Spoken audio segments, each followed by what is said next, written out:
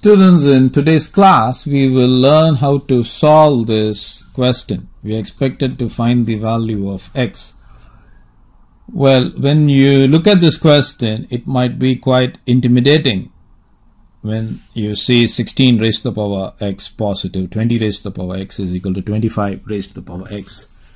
And we are expected to find the value of x. In actual reality, a simple way, or I would say just by merely adopting a simple simplification process, this entire system can be reduced to solvable algebraic equation. So let us do that first. So what I'm going to do, I'm going to be dividing both sides by 16 raised to the power x. So this would give me 16 raised to the power x divided by 16 raised to the power x positive 20 raised to the power x divided by 16 raised to the power x is equal to 25 raised to the power x divided by 16 raised to the power x.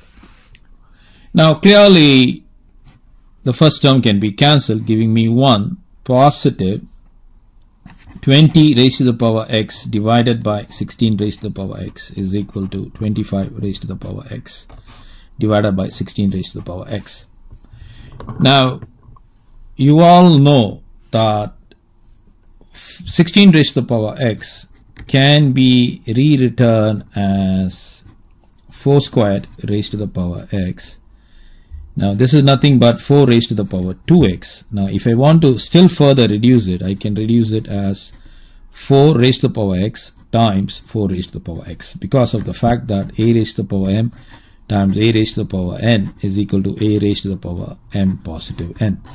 Okay, so using this algebraic rule on exponent values, I would be using that concept here. So I'm going to be rewriting 16x first as 4 raised to the power x multiplied with 4 raised to the power x. Okay, now 20 raised to the power x, I'm going to write 20 raised to the power x as 4 times 5, and that is raised to the power x. Now this is nothing but 4 raised to the power x times 5 raised to the power x. Okay, so I'm going to write 20 raised to the power x as 4 raised to the power x times 5 raised to the power x, and that is equal to, now I've got 25 over 16. Now 25 is nothing but 5 squared, that has to be raised to the power x. Now 16 is nothing but 4 squared, that has to be raised to the power x. So this is the system that I have got. Now clearly 4 raised to the power x can be cancelled, so that would give me 1 positive 5 raised to the power x divided by 4 raised to the power x is equal to, now this can be rewritten as 5 raised to the power x raised to the power 2 divided by 4 raised to the power x raised to the power 2. Now on the right side I can further rewrite this as 5 over 4. Now I'm going to write it as 5 over 4 raised to the power x, and that is raised to the power of 2. I can easily do that, because a raised to the power m times n can be rewritten as a raised to the power m, the whole is raised to the power n. So this is again from the law of exponents and how do we handle indices. So this is the way I am writing the right side. On the left side I am going to write this as 1 positive 5 over 4, the whole raised to the power x. Now let me assume 5 over 4 raised to the power x to be as some t.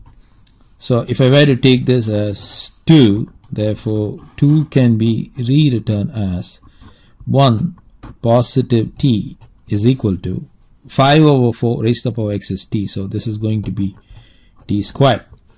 Now I can still further rewrite it as t squared negative t negative 1 is equal to 0. I'm bringing all of these terms to the side where t squared is present, and that's why we get this quadratic equation. I'm using the quadratic formula, so t is equal to negative b plus or minus root of b squared negative 4ac divided by 2 times a.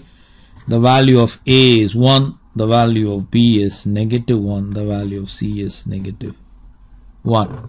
So if you were to use the formula, you get t is equal to negative of negative 1 plus or minus root of negative 1 raised to the power 2. Negative 4 times a times c is negative 1. That has to be divided by 2 times a is positive 1. This is going to be 1 plus or minus root of 1 squared is 1. Of course, this negative would become positive. Negative times negative would be positive. So that's going to be negative negative will give me positive 4 there. So that has to be divided by 2. So this is equal to 1 plus or minus root of 5 divided by 2. On the left, it's actually t. So t has got two values. So therefore t is equal to 1 positive root 5 divided by 2, or t is equal to 1 negative root 5 divided by 2. Okay. Now I won't be using this value because this value would lead me to a negative quantity. Okay. I don't want to use this quantity because since I need to find the value of x, I'm going to use the value of t to be as 1 positive root of 5 divided by 2.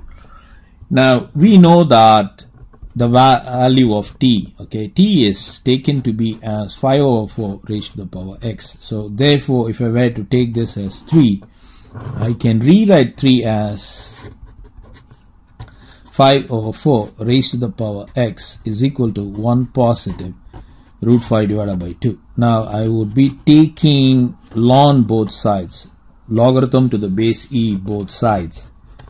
Now when I do that, this is going to be ln of 5 over 4 raised to the power x is equal to ln of 1 positive root 5 divided by 2.